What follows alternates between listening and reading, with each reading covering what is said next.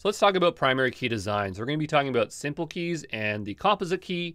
Again, simple keys is only a partition key, and a composite key is made up of both a partition and sort key. So for simple, what's important to remember is that no two items can have the same partition key. So here, let's say the ID is the partition key.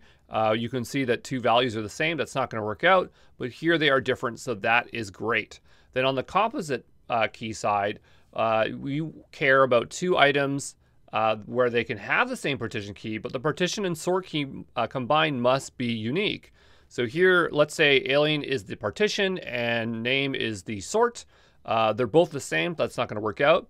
But here, the partition key is the same, but the sort key is different, and that's all right. So that's going to work out great. So there's two things when designing your primary key that you have to keep in mind. You want them to be distinct. The key should be as unique as possible. And the other thing is you want the keys so that it will evenly distribute data amongst partitions.